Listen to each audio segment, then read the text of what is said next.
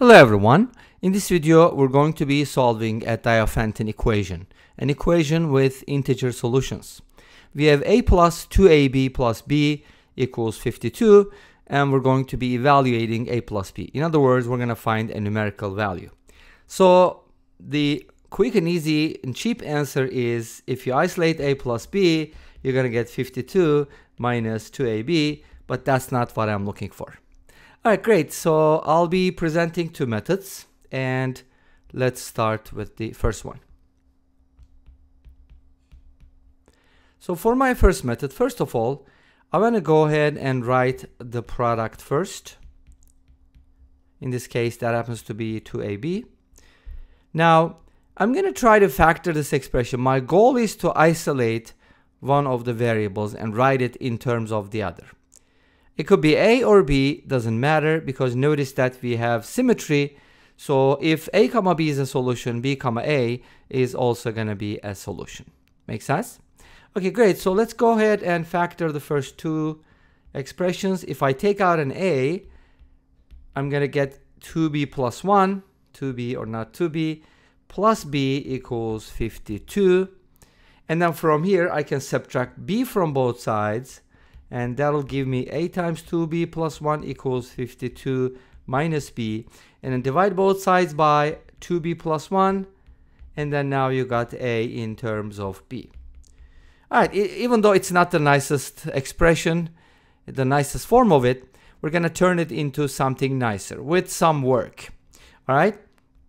So here's what I'm going to do. First of all, I'm going to write this as negative b plus 52 divided by 2b plus 1.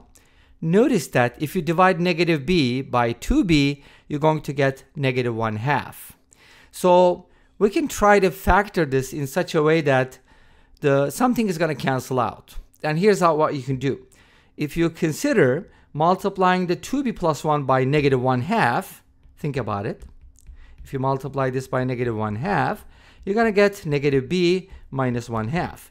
So in other words, if I have negative b minus 1/2 in the numerator, I can factor a negative 2 out, and I can cancel things. Now, to be able to do that, I'm going to go ahead and write this as negative b minus 1/2 in order to make it look like this. And then, of course, I need to add something to make it 52, right? And that number should be 52 and 1/2. Make sense? Because when you add negative 1/2 and 52 and 1/2, the answer is going to be 52. 1/2 is going to cancel out, and that divided by 2b plus 1, which I can actually factor out the 2 and write it as b plus 1/2. Awesome. Now take a look at this and notice that negative b minus 1/2 is the opposite of b plus 1/2. Make sense? So we can do the following. First of all, we can go ahead and factor out a 1/2, which is the number right here. And then the numerator, I can write it as the opposite of b plus 1/2. And then plus 52 and 1/2 is just going to be 105 over 2. So we can kind of write it like this. And the whole thing is going to be divided by b plus 1/2. Now this is when we're going to separate them. And obviously this 1/2 should kind of like a b here in the front, right? And now I can do this. 1/2 is still going to stay, but I can kind of write this as negative, the opposite of b plus 1/2, divided by b plus 1/2, plus 105 over 2 divided by b plus 1/2. Here, one thing that I can do, which is going to be very helpful, is to multiply the top and the bottom by 2 so that we can kind of cancel out and write this in a simpler way. This is going to become 1/2 times negative 1. And here, since the 2's are going to cancel out and I'm going to distribute it, it's going to be 105 divided by 2b plus 1. Now this form later on you're going to realize is going to be familiar to you because it's going to come up with the second method as well.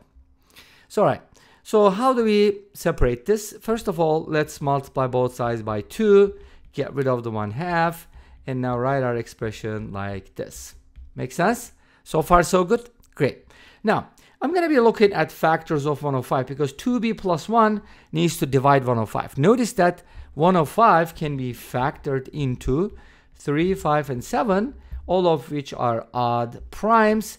Therefore, 2b plus 1 is always going to divide 105 if it's one of the divisors. Make sense? So we don't have any even divisors, nothing to eliminate. And let's go ahead and go through these cases. So 2b plus 1 can be 3, which means 105 divided by 3 is 35. So from here, 2a becomes -1 plus 35, which is 34. And that implies that a is 17 and b is 2. So this gives us the ordered pair 17, 1, and of course the sum will be 18 in this case. Because remember, we're looking for a plus b, so just add those numbers every time. And then for another case, if 2b plus 1 is equal to 5, from here 2a becomes -1 plus 105 divided by 5 is equal to 21. So it's going to be -1 plus 21, which is 20. From here we get a equals 10 and b equals 2. If 2b plus 1 is equal to 7, then 2a is going to be -1 plus 15. You get the drill, right? And then that's equal to 14. So from here a is 7, b is 3. And then I'm going to show you something which will indicate something that I already talked about. If 2b plus 1 is equal to 15, then 2a is going to be -1 plus 7, which is equal to 6. And from here, a is going to be a 3 and b is going to be a 7. Notice that these are symmetrical, right? So that means we're going to be getting all of these reversed. And we already talked about it, right? A and b are interchangeable. And of course, I did not do the negative ones, but you can also do those. By the way, this is going to give you a sum of 12. This is going to give you a 10. And that's going to give you a 10 too. So the rest is fairly similar. And you can kind of figure it out because I am about to talk about the second method. All right, the second method is actually very similar, but it uses something called SFFT, or Simon's favorite factoring trick. If you factor the a again, you're going to get 2b plus 1 plus b equals 52. Remember, we started off with the same thing. But notice that this b is missing a 2. This one has a 2 in it, but this one doesn't. So let's multiply everything by 2. That's going to give us something like this, 2a times 2b plus 1. And that you can multiply in this form. Plus 2b equals 104. And then you can kind of go ahead and just add 1 to both sides, because then you'll have a common factor. And of course, 2b plus 1 is multiplied by 1, right? If it's not written, 2b plus 1 is a common factor. So if you pull it out, you're going to get 2a plus 1 equals 105. Because we added 1 to both sides. I forgot to add the 1 there. Sorry about that. Let me fix it real quick. Okay, great. So now, let's go back to what we got when we kind of separated the expression into two pieces. Notice that if you add 1 to both sides and cross multiply, you're going to get the exact same thing. So the rest is similar, same idea. One thing that I want to tell you though, if you take these two things, I want to show you something real quick. If you take 2a plus 1 and 2b plus 1 and add them, this can actually be written as 2 times the quantity a plus b plus 2. In the last case, for example, if you use 105 and 1, let's just say, the sum of these two factors will be 106. And from here, a plus b can be found by subtracting 2 and dividing by 2. So you basically get the sum of the factors. Let's call that n, okay? If the sum of the factors is n, and then basically a plus b is just going to be n minus 2 divided by 2. And in this case, we got 52 from here when n is equal to 106, and that basically corresponds to the ordered pair 52, 0. And this brings us to the end of this video.